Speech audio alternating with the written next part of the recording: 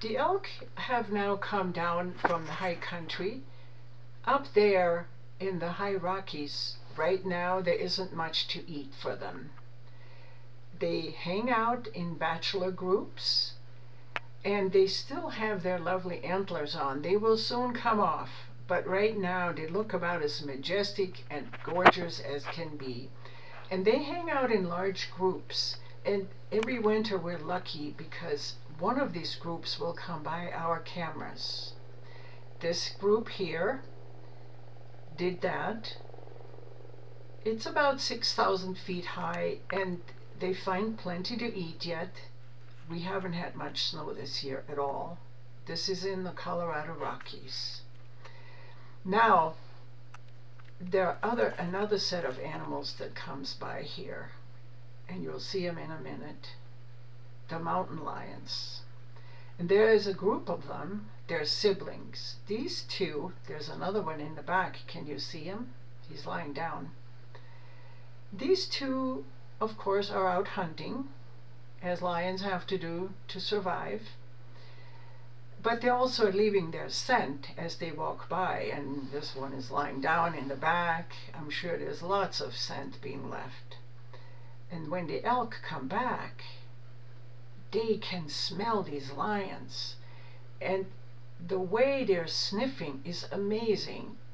They're no longer moving fast. They're very carefully checking things out, sniffing in all directions. This one decided, no, he's not even going up there. He wasn't sure which the lion went, which direction. Here comes the next one, same herd, and he catches that scent. I'm sure the lions left a lot of it as they hung out there for quite a while. Lions.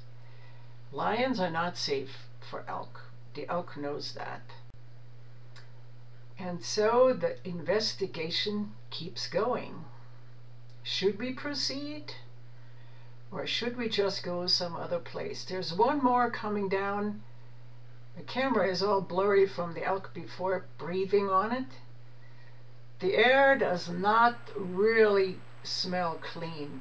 We are moving out, and a whole bunch of herd of elks, they're starting to go the other way. We have two cameras there, one in each direction, and now you can see elk butts moving out.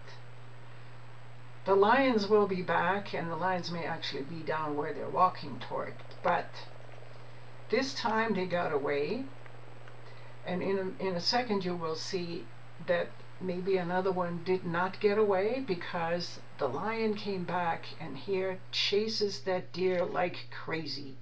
And that's it for today. Thank you for watching.